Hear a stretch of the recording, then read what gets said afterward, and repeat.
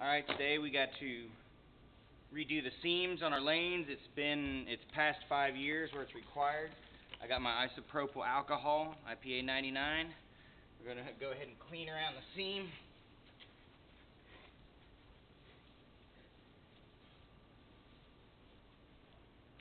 Now I'm going to take our razor blade, really thin blade. You want to use as thin as you can. And I'm going to be cutting down the seam, and the blade itself has an angle on it. So as I cut, I'm going to be tipping the angle to one side of, I'm going to tip it first to the raised portion of the lane, and I'm cutting along this side of this one. And then I'm going to run it back down again, and I'm going to cut on the lowered portion of the lane towards myself. So I'm cutting it off of both sides.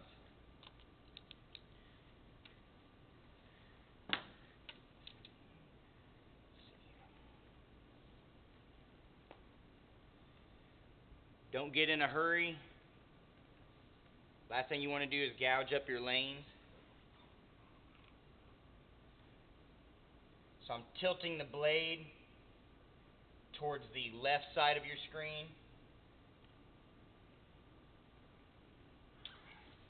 As I come back now, I'm going to tilt it towards the right side of the screen.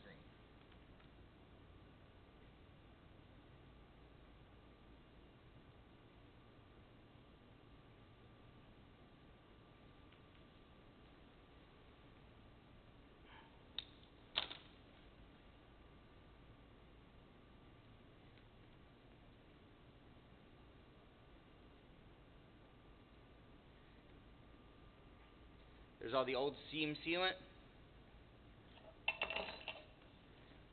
Go ahead and keep track of your trash. Now I'm going to go through here. I got to do a lot more cleaning. I'm going to be running the blade through here about 3 or 4 times. Make sure I clean everything out, and then I'll bring you back. Don't want you to waste your time watching all that. Alright, I thought it'd be important to go ahead and show you that even though I cut that sealant out the first time, you can see how much more is still down in the lane as I'm cutting across.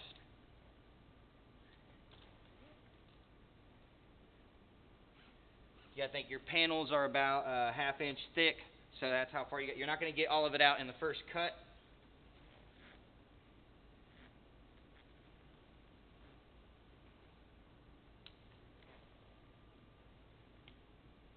Now I'm cutting toward the right side of this, or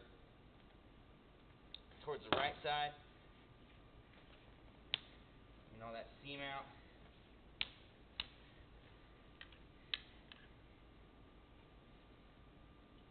Now, next thing I do when I am cleaning it out, I'm going to go through and I'm going to use the front dull edge of this blade. Try to get in the center of the camera. The front dull edge as basically a plow to dig it out of that trough. And I'm going to work it up. Now, I'm lucky that the bottom edge of my razor knife here is rounded. It's kind of not a sharp edge, a dull edge. So I can run that across the panel and it won't gouge it. So you got to watch that too. If you don't have a knife or a blade that has a rounded edge there, then I'd be careful, because as you're trying to press that out of there, you may gouge into your lane with the blade itself. So I just put it in there and you just bulldoze it. Just take your time, because it's going to pack, it's going to pile up as you're pushing it out.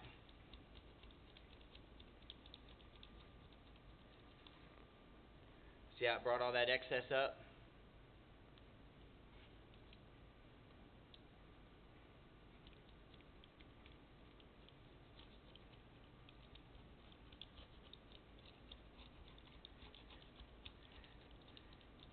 Alright, so now you see the techniques on extracting it out of there. I am going to finish the rest of this, clean it up, and then I'll bring you back for the next part.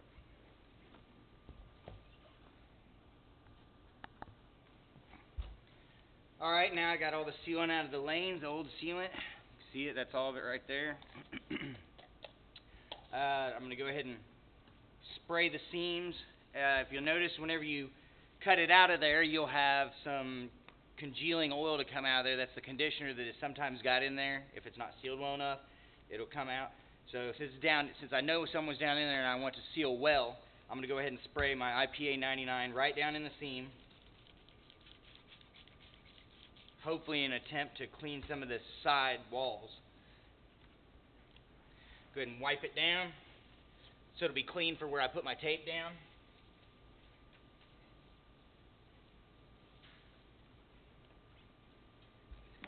Then I'm going to go ahead and blow it out with the air compressor to hopefully to dry out the IPA 99.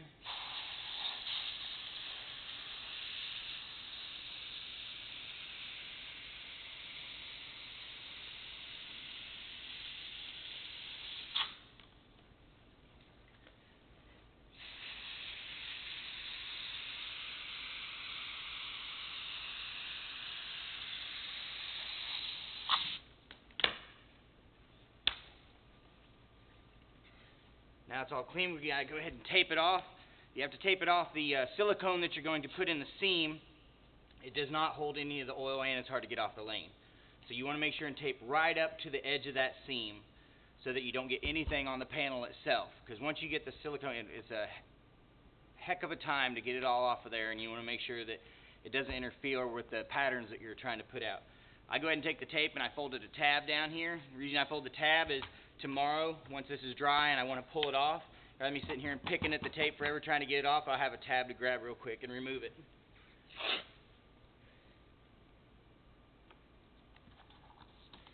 Now you want to make sure your bull noses were clean. The bull nose, the edge of the panel, all the way down was cleaned out. So you'll go ahead and tape even down the edge because you're going to refill that as well. Now I usually start the tape, and then I'll take my tape, show you from the side. I'll take the tape once it's started, and I'll roll it down as close as I can. I'll roll it down as close as I can to the panel itself to help me square it up with the line. If you try and tape it down way up in the air, it can get off on you. And the tape itself does have a little bit of flexibility. So long as you just take your time, you can smooth it out, slick it out real nice. I want a nice fresh piece of tape here. So, big tab. Alright. Start just a little. I'm just going to touch it on that corner. Didn't seal the whole thing down until I get my straight line going.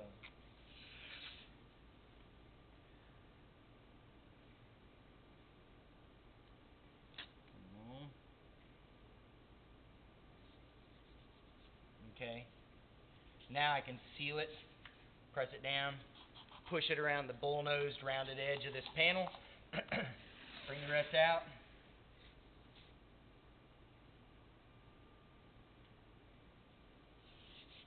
Just take your time, tape it right.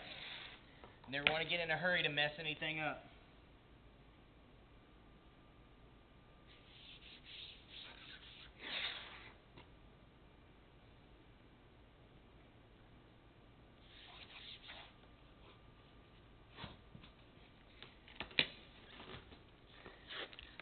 Fold my tab, make it easier to remove. Stick just a little corner, sticking this corner down just a little. Right on the edge of that seam, I want to see that black line down in there. I'm rolling my tape down to the panel to get it closer.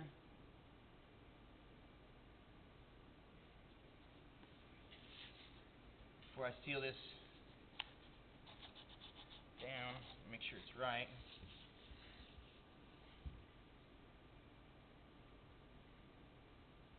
There we go. Got a little bit of a wrinkle here, but like I said, if you take your time, you can work it out. So now that wrinkle's gone, it's flat. Don't just press and rub it down.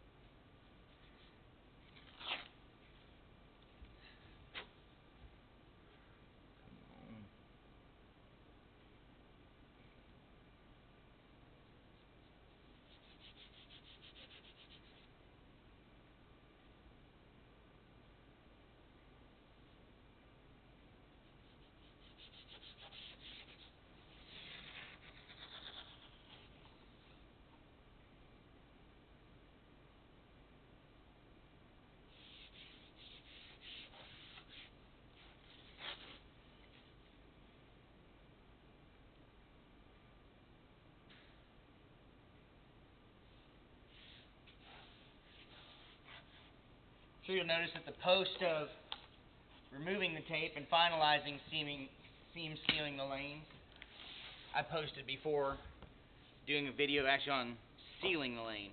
That's only because I can only do one lane a week. It takes so long. Got to let it dry. I let it dry for one whole day, so I don't want to take up all the lanes on the house and cost too much money. So I can only do one lane a week. And last week's film didn't turn out so well, so I decided to go ahead and post the removal video, and now I'm going to post the sealing video. So a little out of order, but alright. Now I got my Dow Corning 1199. Got to cut off a little tip as small as you can, and as I run this tube along the panel, since there is an angle cut on this, I don't know if you can see it, but I'm going to run this at that angle and try and keep it as flat as I can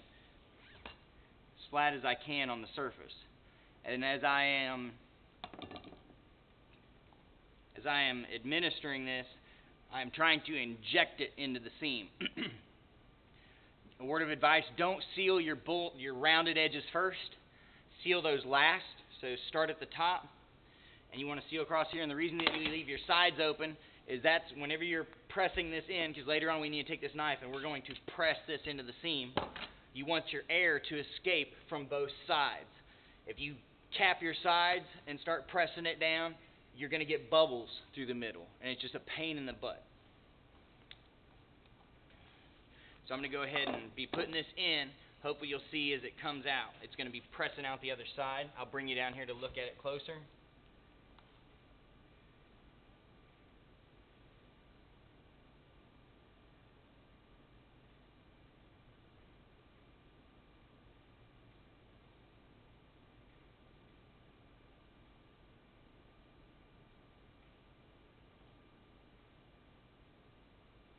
You want it to kind of come out like a molehill. When a mole is digging a trench through your yard and the mound comes up out the other side, that's what you're looking for.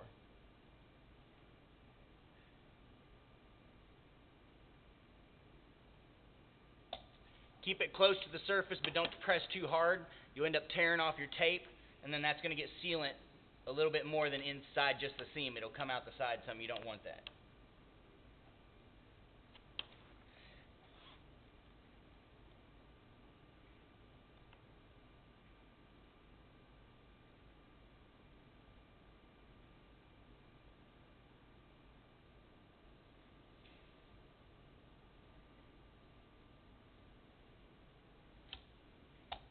I'm going to bring you down here. I'm going to try to do this one-handed.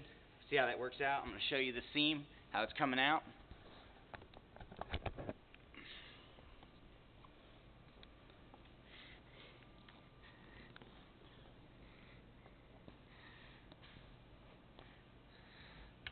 Clean this tip off. Got it pitched up in the air.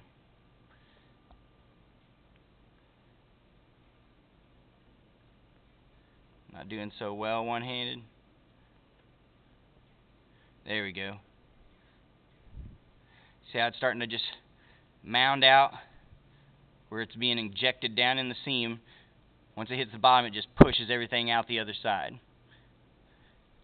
That's what you need to do, just a nice, tight little bead. Alright.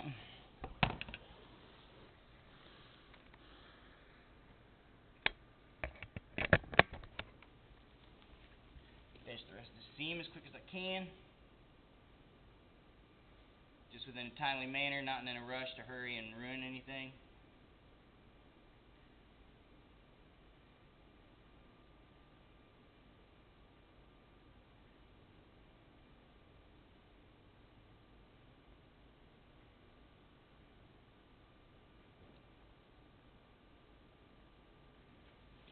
Whoa.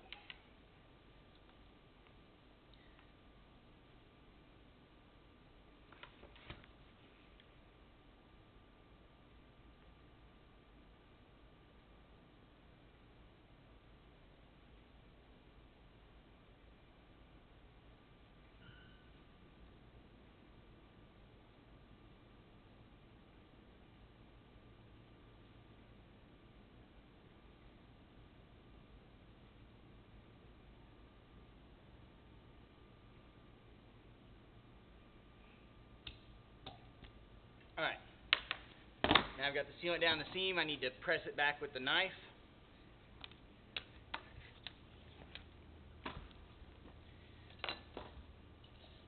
You need to spread it. This is the lower panel, this is the raised panel. You want to bring it across this way, so you're basically scraping it across the edge of the upper, the higher raised panel, and pressing it down in there. Work it in a crisscross pattern.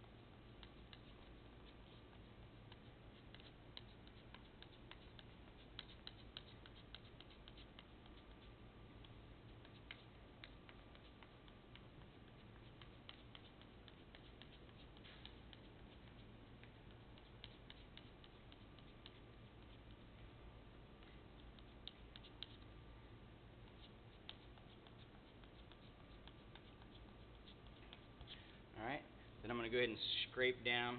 I'm scraping off the raised panel just to get me some excess silicone on my blade, on my scraper. That. Now I'm going to cap the end with it.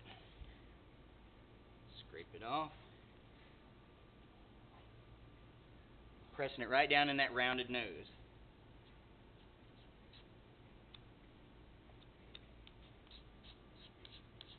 Now I'm going to do the other end.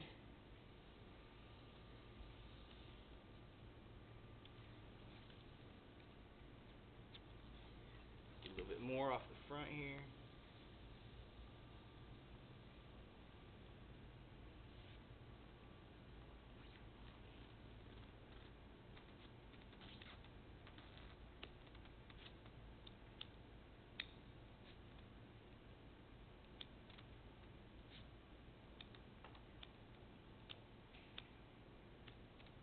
Alright, so now that my ends are capped and sealed, and I'm going to take my knife and I want to clean this seam off. You run it across the high edge and the lower panel. Trying to it's hard to do this. Trying to scrape it clean. If you just leave it with a bunch of humps on it and high spots, when you go to remove the tape in the earlier video, it'll be so thick it won't really shear off and tear off clean. You get big chunks that try and pull off. So that's why I'm taking the blade and going down it. Go and clean my blade off. Start with a fresh blade.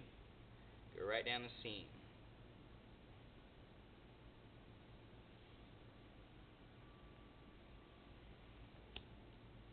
That's all the excess I got off.